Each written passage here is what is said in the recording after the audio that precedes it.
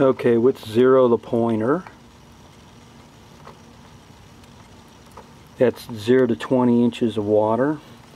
This is the flow meter. This is the gas valve. This is the pressure port to measure the pressure. Turn the gas on. Got about 7 inches of water. Then I'm going to start to get it to flow.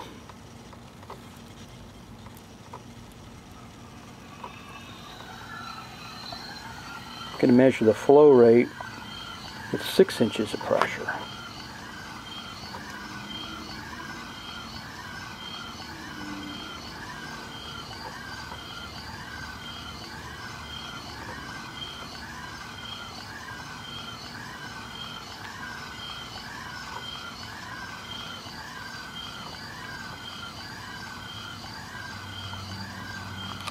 That's probably enough for a good average.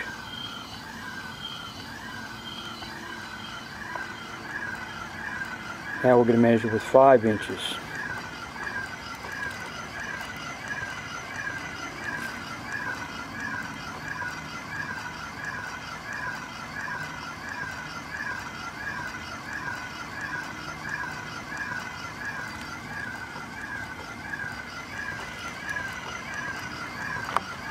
Then we're going to open it up so we've got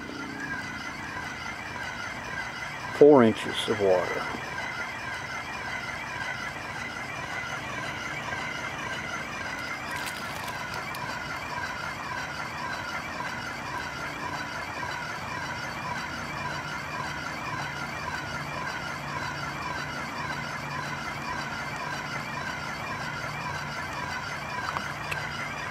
And we're going to open it up. Looks like that's wide open. About 4, maybe 3.8 wide open.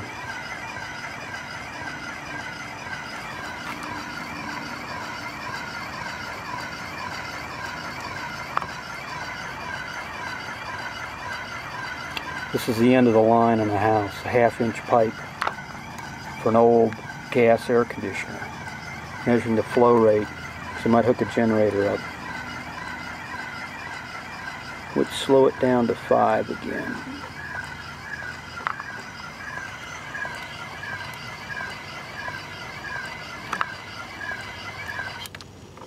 There's off.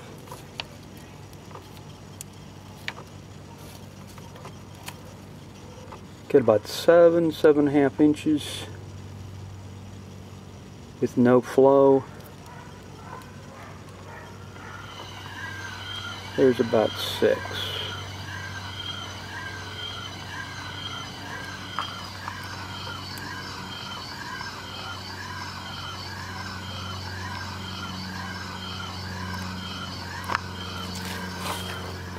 That's a little gas meter made in Korea off of eBay. This is a magnehelic indicating